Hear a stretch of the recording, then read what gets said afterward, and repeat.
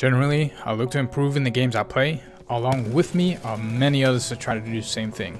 It's pretty common to look up guides or watch videos of other people playing or providing tips. However, it's less common for people to record their own gameplay and analyze it. In this series, we take a look at 1 or 2 longer fights per video and analyze our mistakes. And maybe this way we can learn together.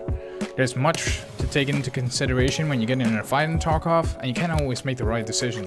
But sometimes you can find that you make the same mistake over and over again without being aware of it. I'm Corax. We stream over on twitch.tv/last_Corax. Feel free to stop by. It's always nice meeting new people. Let me know if you like this content in the comments below, and consider leaving a like. Now let's take a look at this mess. Now this needs a little bit of explanation before we start. We just came from Queen's building, pushed down to the bunkers, and we saw a guy like in the middle of the room near the switch to turn the power on. We got him, but after that we heard like a grenade launcher being used way farther down. Like, we didn't see any smoke or anything, we just heard the sound. I was 100% sure there was a grenade launcher. So we moved all the way around, and you know, it's generally not the smartest thing to do, because I knew it might be that we come across this guy with a grenade launcher and be all salty. But this is where this picks up. Nika snook up my sneeze.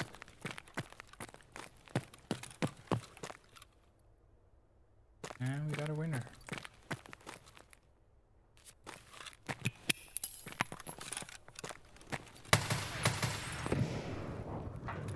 Got him. Here, when we peek it, kinda peek it too wide, and we see this guy. Like, you can see a shadow on the left side, like in the middle of that wall, because there's like a small opening where you can hide.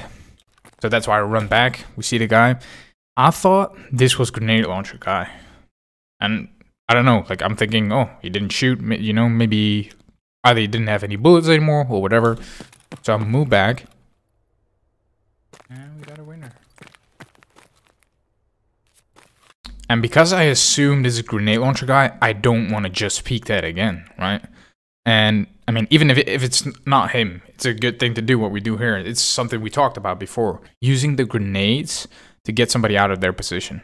So I use the wall to try and lob the grenade that, like, it bounces against the wall, so it falls in that little opening in that hallway. And I know if the grenade comes close, he has to move. So we throw the grenade, and we use that to immediately peek and fire, because I knew he had to move, and I tried to just get the trap on him. So that's all finished. And then we hear another guy running. I was thinking though this was somebody else, but I wasn't sure. I mean,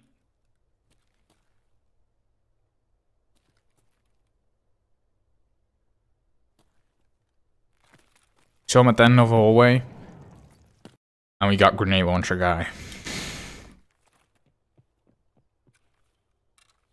Generally, the best thing to do is just run away, man.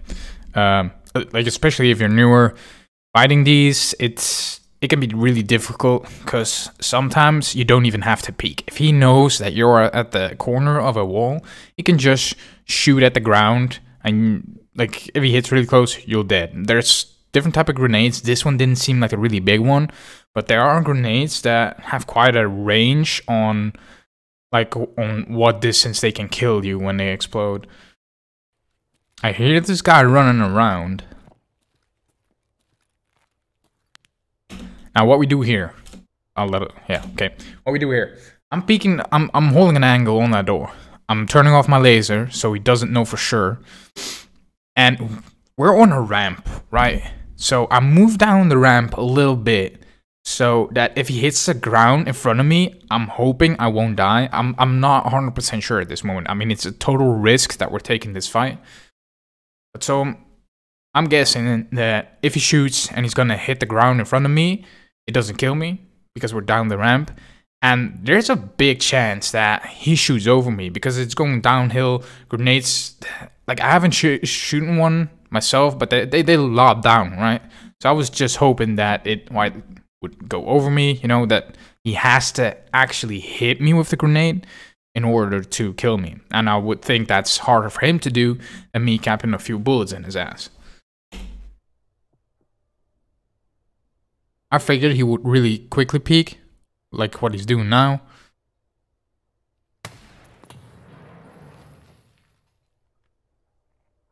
So we reposition after he shoots, right? He shoots, he misses us, we move to the left so he doesn't have the exact same beat on us.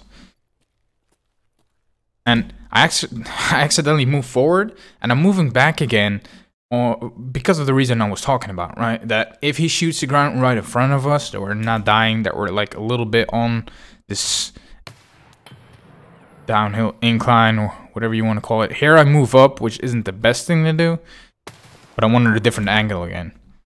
And here, now he's just shooting with an assault rifle or whatever it was. So I figure this is my time to push forward, because either he doesn't have any nades anymore or he has to reload. And we don't have the best close range gun, because, you know, long barrel, semi-automatic. It's not the best for fighting close range, but try and move him with that grenade. Now he's through our left side, which makes it easier for us to do the right peek. I didn't want him to be on that right side. I did not know if that grenade would push him to the left side. I'm happy it did, so I felt way more comfortable to push up, because as I said, we have a long barrel. If we peek that door, then, you know, our gun is gonna point into us. And if it's the left side, then we have to move more of our body through that door. And, you know, at the last point, we're gonna be standing like this with our gun pointing towards the side, and he has a way better shot at us. Just pre-fire.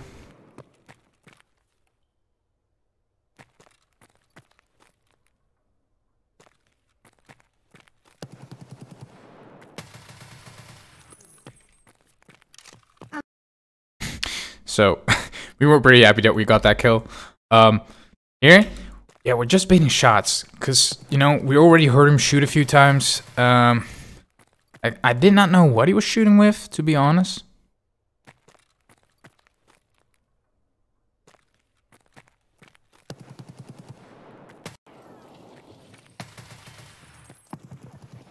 And like here, we hear him shoot. It doesn't sound too quick. I can't even remember what he was shooting with. I think it was like something like a SKS or something. But he shot a few rounds, and sometimes I make the mistake of pushing out because I'm like, oh, they shot. You know, now I can push. But it's better if you have the opportunity. Try and bait them multiple times. Try and show your gun sticking out. Try and peek with your shoulders so they're gonna shoot more. Try and let them spend as much ammo as they can, because not even do they maybe have to reload. Like, if it's gonna be a longer fight, they don't have enough bullets in that mag, and a lot of times it freaks people out. Like, people are starting to panic if they they shoot, they miss. You peek again, or you bait them again, they shoot again, they miss a lot of bullets again. They're gonna start to wonder, oh, like, crap, I'm getting low on my magazine. Like, what I'm gonna do, you know? And it takes them out of their comfort zone. So we're trying to peek that. We're trying to get that reaction again. He shoots again, that's when we push out. I'm pretty sure he wasn't out of ammo yet. But I don't think he was expecting that peek again, you know? So quickly peek. And what a lot of people do, this is a good tip, by the way. What a lot of people do when you try and bait that peek, like, you're not only are you baiting your enemy to shoot with peeking, but you're also getting a read, right? You're seeing where this guy is. So it's easier for you that if you push out, to prepare your crosshair placement, to prepare for what is gonna come. You know where to look for him. What a lot of people do, though, like, if you quickly peek, then they peek again really quickly, because they peek, oh, I know where he is, and I push out.